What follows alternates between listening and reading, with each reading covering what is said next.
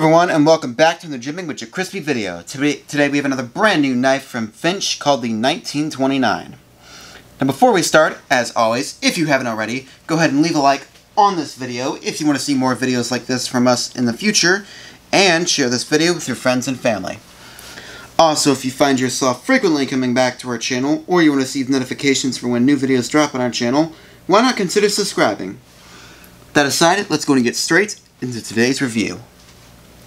So this is the box the Finch 1929 comes in. We have a nice blue, gray, and black box with the Finch name and logo on the front here, and on the sides of the box as well, along with the information of the knife on the bottom.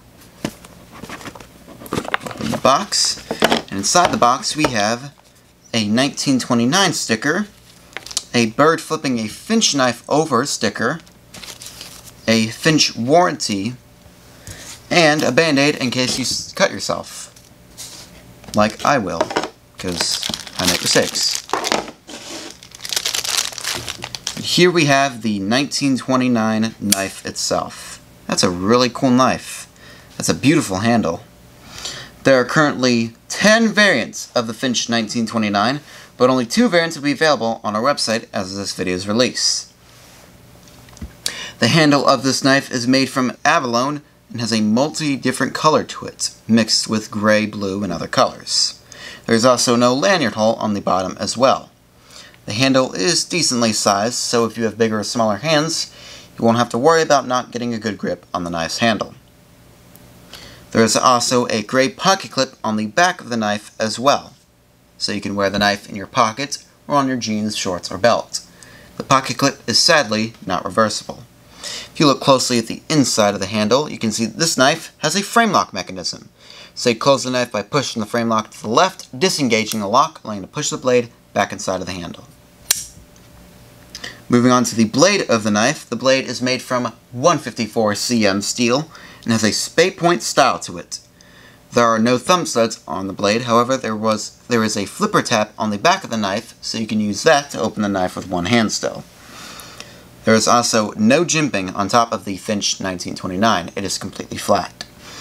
The blade has a satin finish to it with a flat grind. Lastly, let's go over the links and specifications of the Finch 1929.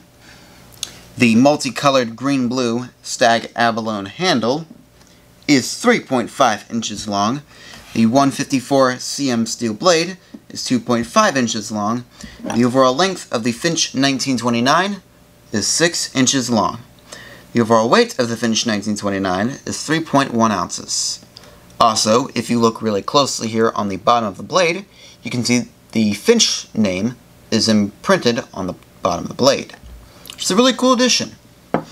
And that is about it for today's review. Like I said at the beginning of the video, there are currently 10 different variants of the Finch 1929. However, the only new 2 variants will be available on our website when this video releases, including this variant, which will be available. If you all have enjoyed today's review, please consider leaving a like on the video. We greatly appreciate it. And subscribe to the channel if you want to receive notifications for when new videos and posts drop on our channel. Thank you all for watching today's review, and I hope all of you have a great rest of your day.